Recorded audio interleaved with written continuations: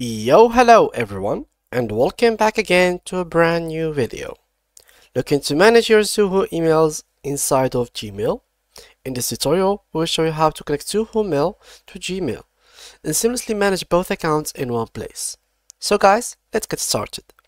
Before we start with this video, make sure to watch it from now till the end so you can have the full experience.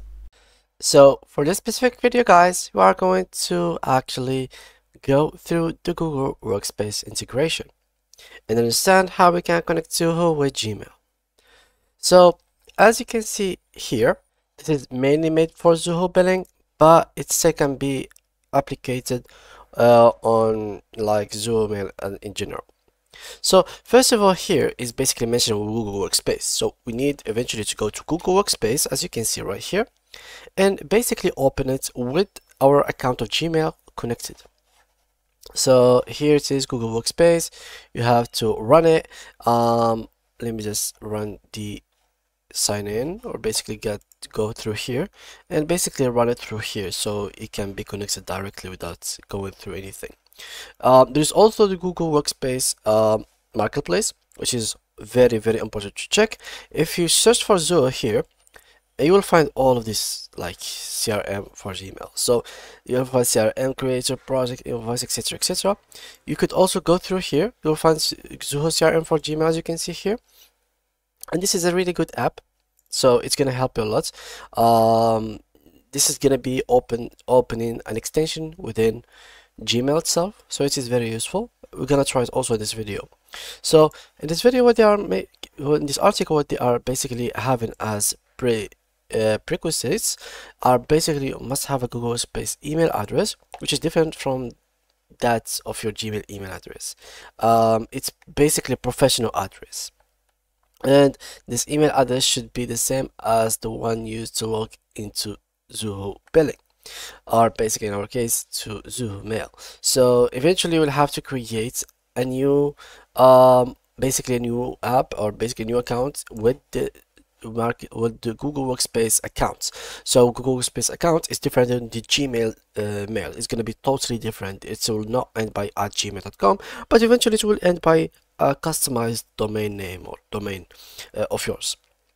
Also, if you install this app, which is the Zoho CRM for Gmail, let me just show you guys how it's done. It's simple like that.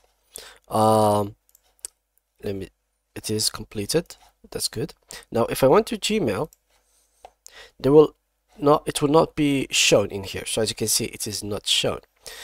But once you open, like, let me open this Reddit. Okay, so once I open it, you will find it here. As you can see, Zoho CRM, it will open, and then you will have to actually log into your account. As you can see here, here we go.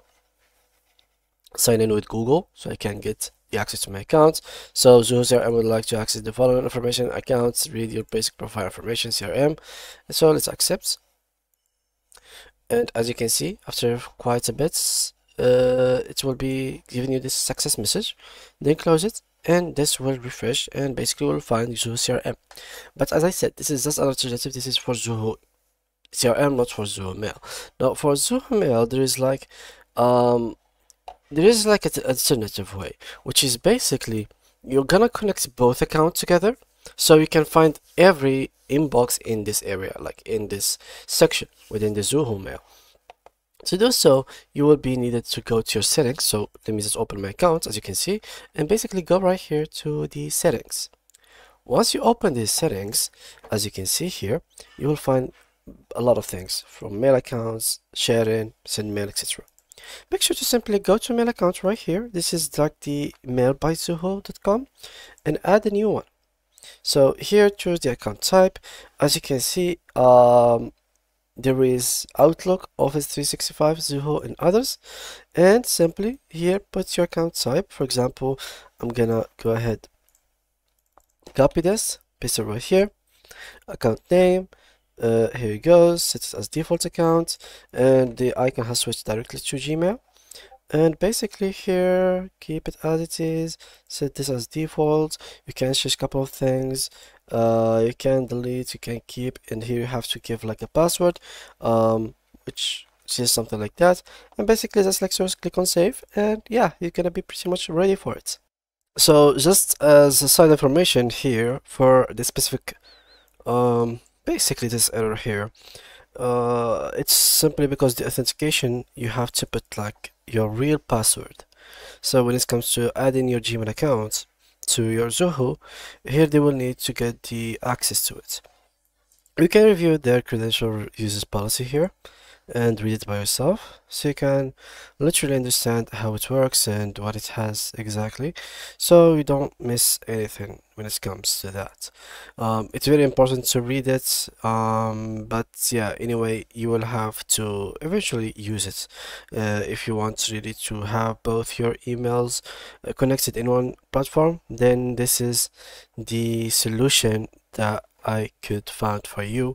Unfortunately, as you can see here, this is all you have.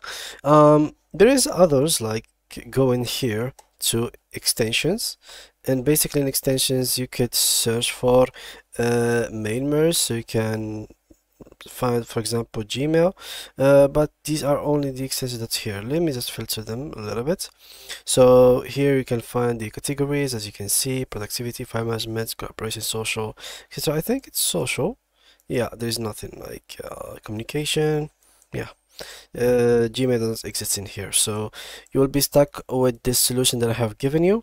Otherwise, you might want to try something else, such as basically Zapier. Zapier is too very cool tool, which is allows you to integrate two apps together. So you could literally just go ahead and connect Zoho with Zapier, Gmail with Zapier, and make an automation which causes whenever there is a new email sent into one of the inboxes, the same email will be sent to the other inbox. So you can do here trigger, for example, new email sent to Gmail, so something like that. 6 events. Let's choose the event that it is basically you received a new email. So here you will find all the events. It's basically laggy a little bit, but yeah, here choose the event to be received new email, and the action basically choose basically to send this email to Zoho mail, and just like that you will be all good to go and all set, so you won't have any problems or face any mistakes, or you won't have to worry about basically giving your credentials to Zoho for any further like matters in the future, or basically be afraid of giving your credentials and being publicly launched online. So this is something that you don't not want to happen in the future. And yeah, that was basically it today's guide video. So I hope you enjoyed it. If you don't have any more questions or problems, make sure to mention them in the comment section. Thank you guys a lot for watching, and see you guys in the next tutorial.